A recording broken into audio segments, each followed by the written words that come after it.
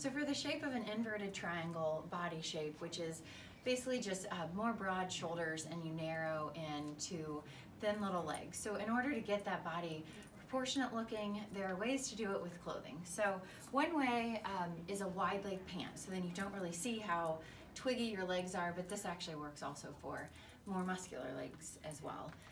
But back to inverted triangle, so you want to narrow your top a little bit. So you'll do a V shirt, which is really nice, and then this gathers here.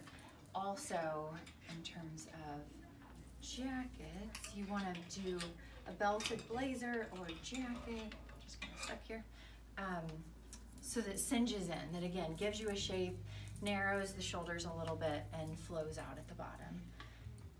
And with pants, you want a little wider leg, because again, it minimizes how thin the legs are, but still gives you a good shape for a really fun outfit. So you can do the skinny jeans, but if you're looking for different ways to just, for a different look, different figure, different shape, try my ideas.